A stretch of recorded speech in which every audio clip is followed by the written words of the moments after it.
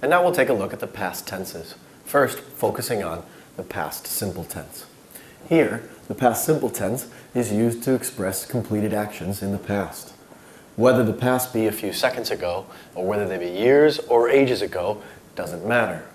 To make positive sentences, we have our subject, and the subject could be anything from I, you, we, they, it, he, she. And now we conjugate or change our verb most often by adding ed. For the negative sentences, rather than changing the verb, the main verb, we add our helping verb, again the auxiliary verb, in this case being do. So I've changed do to did to indicate the past, and it results in a sentence structure such as, I did not work. Now, did not is the full form. Obviously, we can contract this into didn't. Here, we have did I work.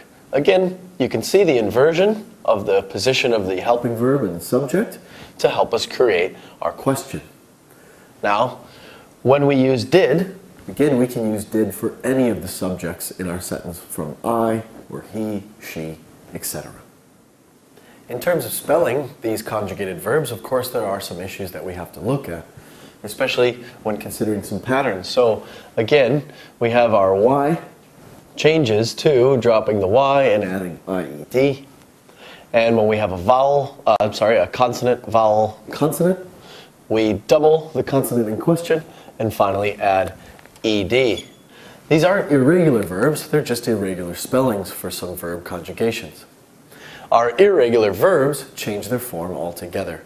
So a few examples would be going to was or were, depending on the subject of the sentence, go to went, have to had, give to gave, write to wrote. Of course, there are further irregular verbs, which I encourage you to look up in your materials or either online.